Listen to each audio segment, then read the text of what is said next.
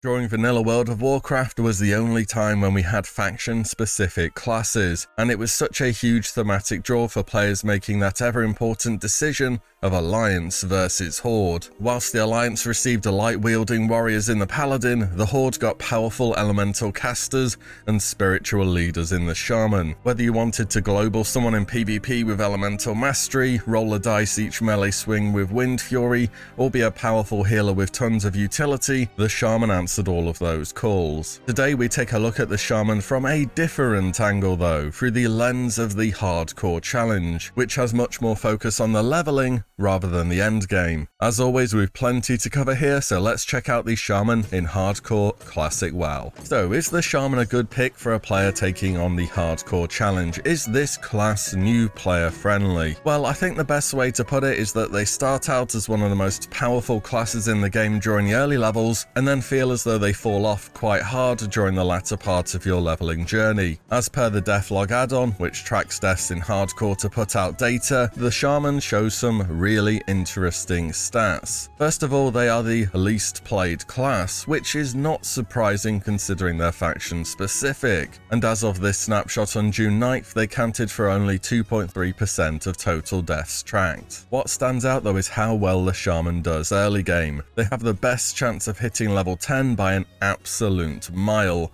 with about 72.6% of players making it to that benchmark. The next class in order is the Mage, and they're around 65%.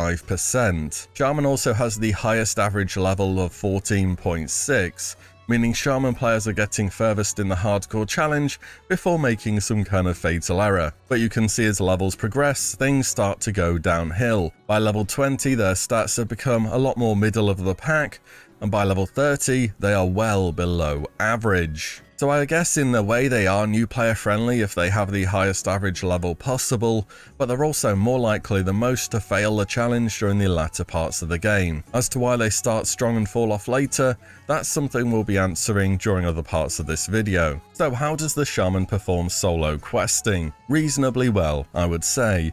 With a true hybrid toolkit of melee, spellcasting, self-heals and totems, Shaman often have the tools to take down challenges which other classes may find difficult. It just depends whether their mana bar can hold up long enough to actually finish the job. Moving from enemy to enemy in regular questing can be quite fast as long as you are playing in an efficient manner and making the most of your melee attacks. You'll also find early game with instant cast shocks and weapon imbues that you power through enemies way faster than most classes will too. Shaman has to be one of the most fun classes to start off on the hardcore challenge with. Against elite quests, performance may vary a bit more. The good side is with those self-heals and the ability to kite forever with Frost Shock, Shaman has the tools to overcome harder quests. The problem is you're going to be reliant on your melee attacks to do a good portion of your damage, and attacking in melee means you're going to be trading hits, and even if you're going with a one-hander and a shield, that's gonna hurt. As you progress in levels, I think you start to notice Shaman falling off in damage somewhat. I feel as though it happens around sometime between levels 35 to 40. Of course, Windfury is a great buff to get hold of at level 30 and so much fun to play with, especially if you manage to get a slow two-handed weapon, but it's just so RNG heavy. The bonus attacks can still be dodged or parried, and often it's just overkilling mobs by a huge amount. The other option for the melee-focused Shaman around this level is a one-hander and a shield though, but your Searing Totem, Lightning Shield and Shocks have to play a decent part in your damage output instead. Perhaps then there is a level where it's time to move away from enhancement, and maybe even play Elemental. Maybe, we'll have to talk about that in talents. Grouping up is where the Shaman can truly shine, and the big bonus that they provide are totems: Earth, Fire, Water and Wind.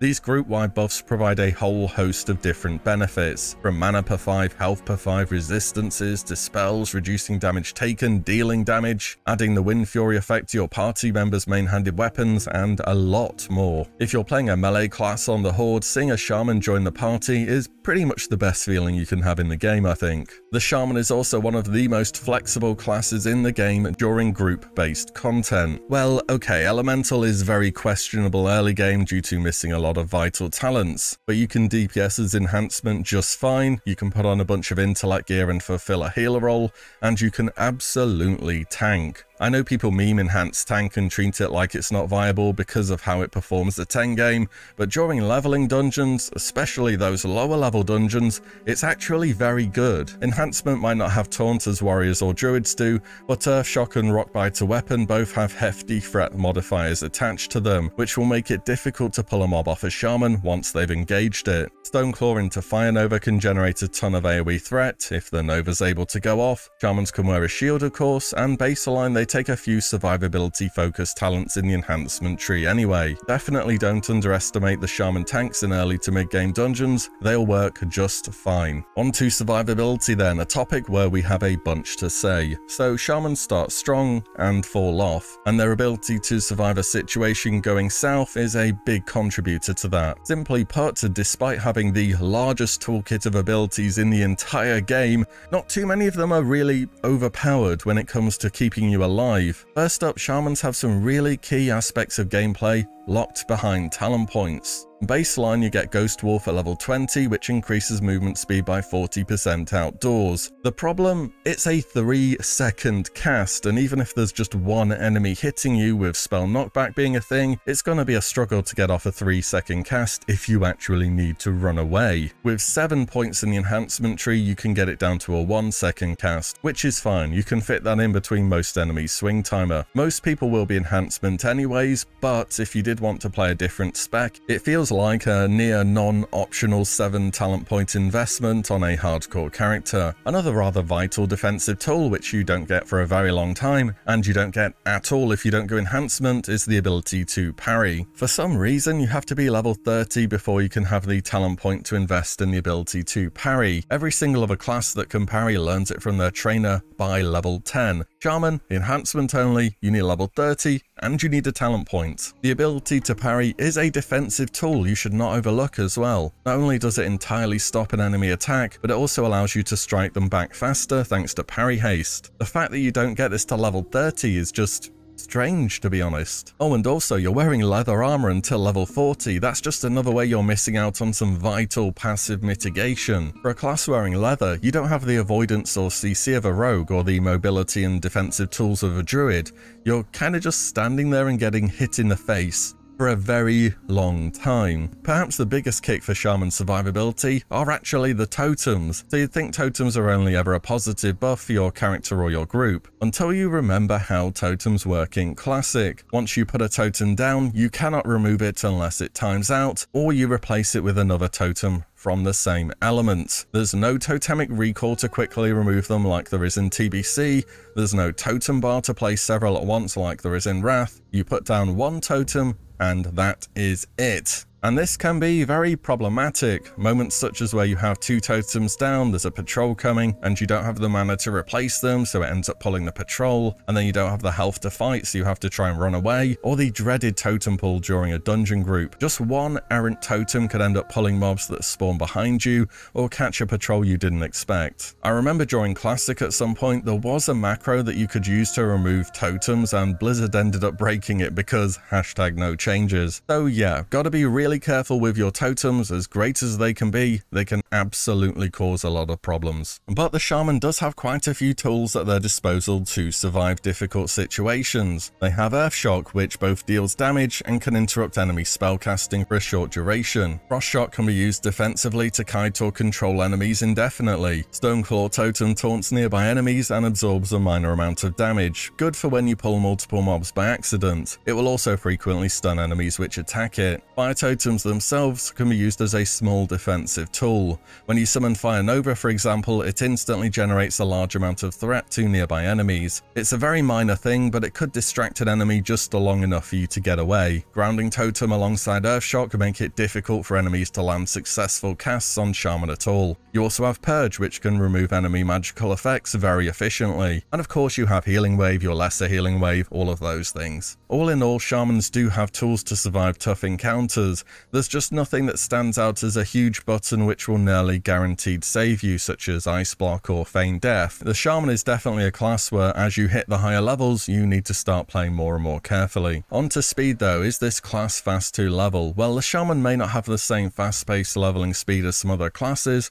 but they have several advantages that can contribute towards efficient leveling. They can fulfill multiple roles as a healer, DPS, or even a tank, and versatility is a great thing during leveling and allows you to see the full toolkit the Shaman has to offer. You also get to be more than just a healer, which is often the experience at endgame. Though the Shaman starts off at a fairly rapid pace, they do tend to fall off as you get to the higher levels, leaving them somewhere in the middle of the pack when it comes to leveling speed. On to talents then. What kind of build are we looking at for the Shaman? So I don't think it's any secret, but people tend to go enhancement, at least during the early game on the Shaman. But if you did want to play elemental, is that really a thing, and can it work? Well, to be honest, elemental, until you hit quite a high level, is kind of just enhancement, but worse. Simply put, you're missing some really vital talents for such a long time. Here's a talent tree so I can show you what I mean. The first problem is having to go into the enhancement tree early game to pick up improved Ghost Wolf to make it somewhat useful. Second is the fact that the talent to reduce the cast time on your lightning bolt and chain lightning cannot be maxed out until as early as level 39. Every single other spellcaster in the game gets their cast speed reduction talents very early on because,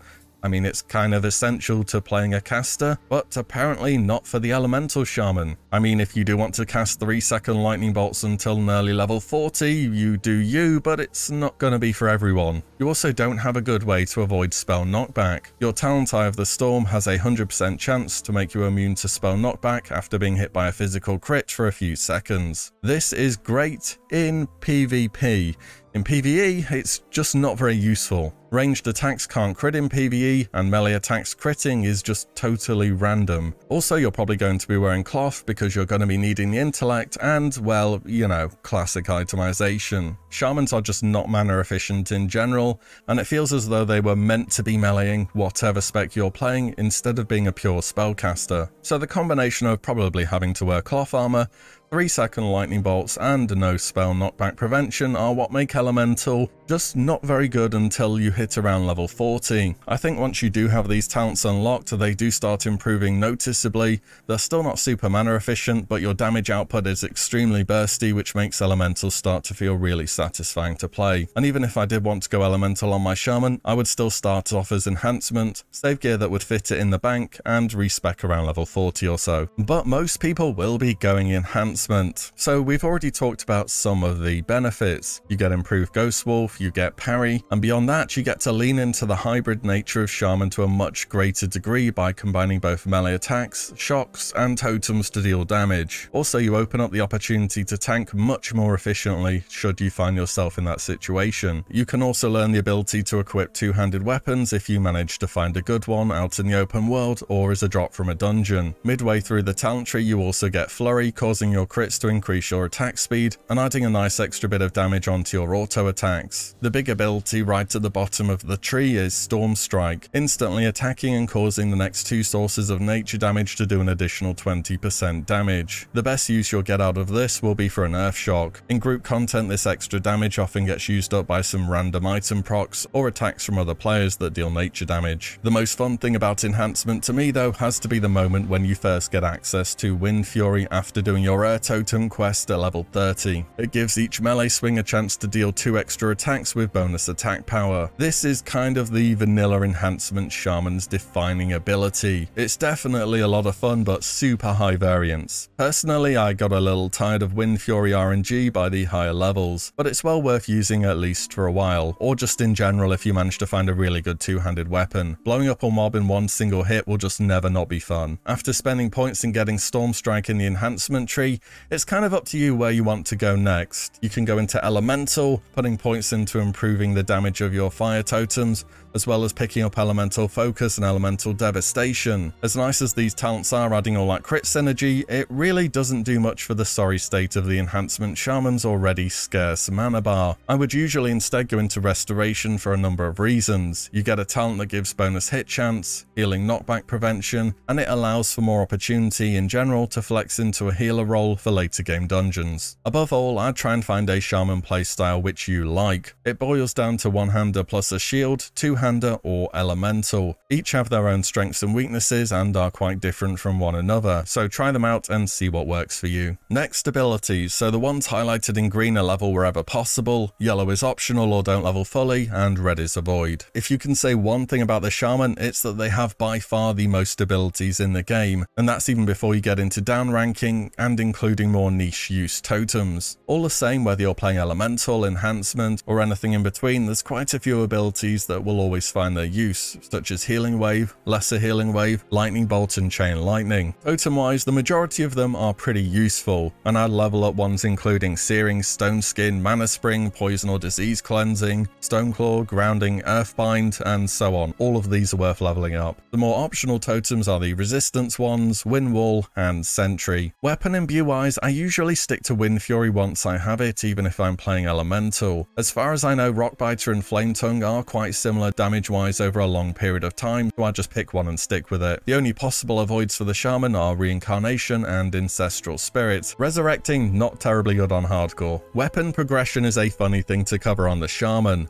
More so than other classes, you can lean into playing the drops you get across several different playstyles, rather than there just being one set weapon path being the best without much discussion. All the same, if there were quests I would go out of my way to do, I can think of 3 of them, and they're all in dungeons. Your first big weapon upgrade on the Shaman will near enough always be the Crescent Staff from the quest Leaders of the Fang. This staff has very good stats for the Shaman, as well as a decent attack speed, and this weapon could easily take you from the early level 20s into the 30s, it really is that good. It can be nice to pick up a good shield on the Shaman, even if you're not always using it. The quest Vengeful Fate, which involves defeating the last boss of Razorfen Crawl, gives just that. Also, the last boss can drop the Pronged Reaver, and as long as there isn't a warrior in a group or a hunter who thinks they need a strength weapon, you will always get this on your Shaman. Even if you just get the shield off of this quest, it's nice to have, but if you win the axe and then go turn in the quest for the shield, it's a massive upgrade over the Crescent Staff, and you will find this combo useful for a very long time. At a higher level, it's worth getting the Resurgence Rod from the quest Corruption of Earth and Seed, which involves defeating Princess Theradras in Maradon. It's okay from a caster point of view, giving 8 mana per 5, but mainly of interest if you want to see some big Windfury crits. It's very slow, 3.8 speed gives it high top end damage, making it a weapon that can see you through towards endgame. Finally, let's cover some macros and add-ons. Earthshock's Interrupt is the same at max rank compared to rank 1, so having rank 1 just for a low cost interrupt is very useful. I've also added a stopcast macro and a mouseover function too, so it goes off right away. One button buffing is nice on the Shaman, you're going to be pressing Lightning Shield a lot, and weapon imbues for some reason only last 5 minutes. Other than that, try and fit as many of your many different totems somewhere on your bar where they're easy to remember. In terms of add-ons for the Shaman, there's only one specific thing I tend to find helpful, and that's getting a reminder via a weak aura or an add-on for my weapon imbues. Having them fall off for 5 minutes and thinking to yourself, wow, I'm getting unlucky with Windfury today, is all too real of a thing. And that for me is the Shaman in hardcore WoW. It's a class that proves very versatile across different roles, starts off super strong, and falls off a little towards late game. Anyways, what do you reckon about this Shaman in hardcore WoW? Is it something that you've given a try, and did you find it difficult at all, as it appears that many people have? Let me know down below, and as always, thank you all so much for watching and listening in, and I'll see you all in the next one very soon.